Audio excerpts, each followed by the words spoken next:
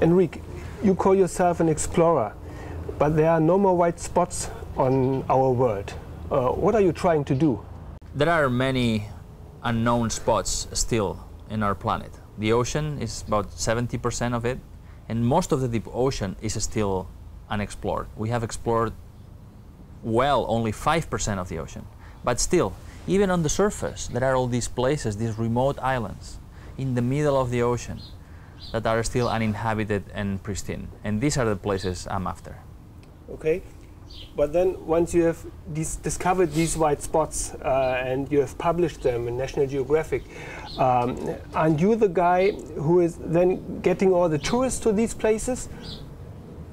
These places are very remote, and this is why they are still healthy, right? Their remote locations have saved them from humans. But we are at a point where our footprint is global. You know? There are fishing boats everywhere. So there are not really remote islands anymore. There are fishing fleets from some Asian and European countries that are starting to fish around these areas. So we need to save them before it's too late. And in my opinion, if we are able to bring tourists to appreciate these places, to see these places, to enjoy them without touching anything, you know, this is going to save the places. I would prefer to have a place with lots of tourists than with lots of fishing. Okay, oh, very interesting. So you're really saying tourism will help?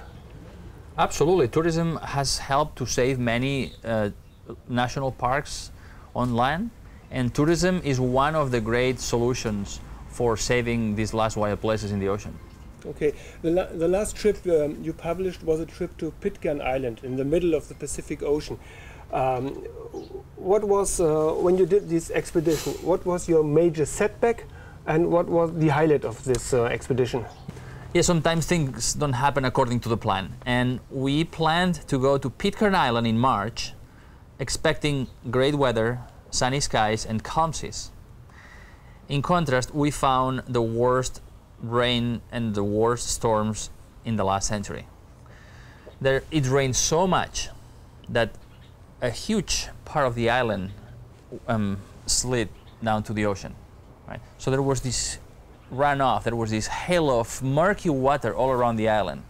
So after months and months of preparation, we get to the island and we see this muck. And I was totally devastated, totally devastated. You know, we spent so much time and resources to come here, and now we cannot dive, we cannot see anything.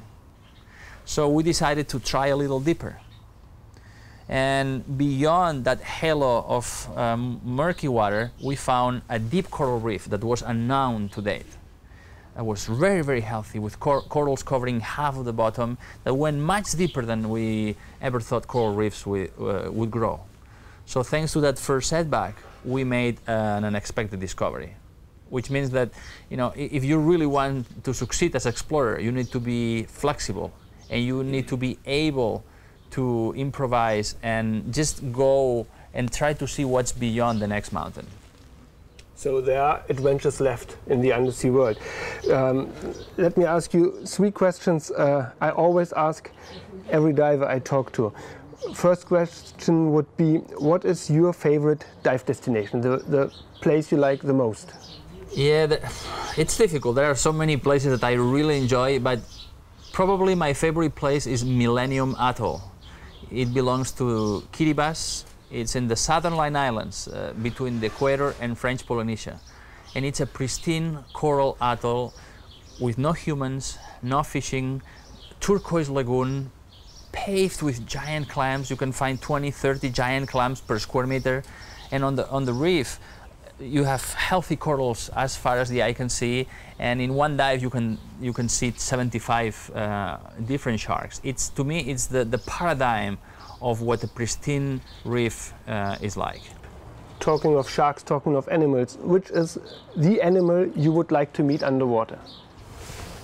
This one, the humpback whale. Okay. The humpback whale. I have seen them on the surface, but I would love to have this experience of being in the blue with this giant animal that sings. You know, and I've been in the water and I have heard the songs of the humpback whale, and your entire body vibrates with those songs.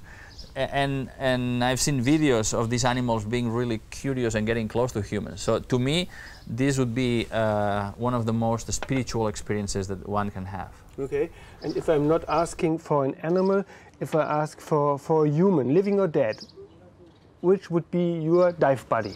Oh. Well, you know, I was inspired by Jacques Cousteau since I was a little kid, so I really would have loved to dive with Jacques Cousteau, but somebody who people don't think about so much when it comes to the ocean, you know, I would have loved to dive with Charles Darwin and see his reaction, you know, because he never dove. He collected some marine animals, but he never put his head underwater. So being able to dive with Charles Darwin and then discuss with him, I think that would have been pretty amazing.